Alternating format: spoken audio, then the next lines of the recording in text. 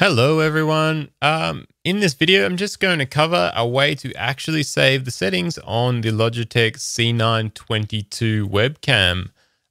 If you found this video, you're probably like me and incredibly frustrated that when every time you restart your computer, everything in the settings in OBS or other programs has actually defaulted and you have to reconfigure everything from scratch.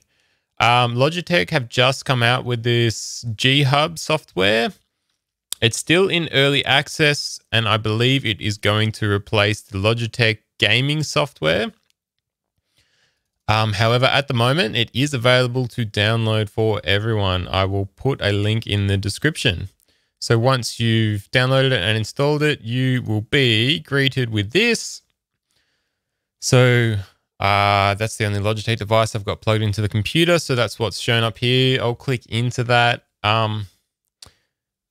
Yeah, so we've got, let's see if I can make it show up there. It doesn't want to because OBS is already using it, but that's fine. So we've got camera and video. Now, when you first hit this screen, there'll be default video and no filter. So you can probably see it's looking quite bad at the minute now. So I just clicked add new camera and then it made this one here, new camera mode. So I went in and it changed my settings. I've got just a little bit of zoom on. Turned off autofocus because I don't like autofocus. Exposure, I've turned off auto. So that value there is about -5 in OBS. And priority, I've just put on frame rate. It's giving you frame rate or exposure. I'm not entirely sure the difference. I like the camera to look smooth and I've got half decent lighting. So leave it on frame rate. With this one, the default is no filter. I just clicked add new filter and it's made this one here, new video mode. I have not found a way to actually rename these profiles yet, guys. Just is what it is. Hopefully there'll be some changes along the way once this program actually gets released.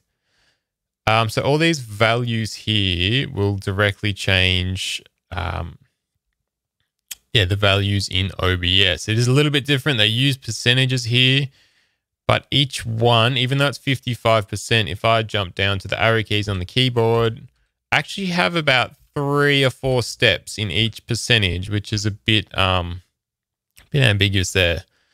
However, it'll just change by 1 increment at a time in that OBS value if that's what you're used to dealing with. So you'll have to just pull it up after and make sure you've got that exactly where you want it configured in here. I've turned off the auto white balance. So yeah, saturation, that 55%-ish was about where I used to have it in OBS. It sits at about 138, 139, I believe. The only thing this is missing, which is kind of a big deal for a lot of people, there's no specific gain setting at the moment. The gain is actually tied into the brightness, which is a bit annoying. They come up with the exact same value. So when 47% here was about 121 brightness in OBS and about 121 gain. People with much better lighting or studio lighting would definitely want to be dropping the gain a lot more than that, which they can't really drop the brightness as well. So that's a bit of an issue, but the fact that everything is saving, and if you have restarted, all you need to do is drop the gain if you've got really good lighting. However, this is a really good step in the right direction, and I'm stoked that it's saving and I don't have to re-input everything every time. Alrighty, now there is no save button, so just selecting these profiles seems to do it. I did make sure that it was booting up with Windows. It seems to have defaulted to boot when Windows does. However, if it doesn't, if you need to manually load the program, it will still pull those settings. That is it, guys. I hope this helps someone out. And if it has, hit that thumbs up button and subscribe for any future videos. Cool. Thank you very much. Bye.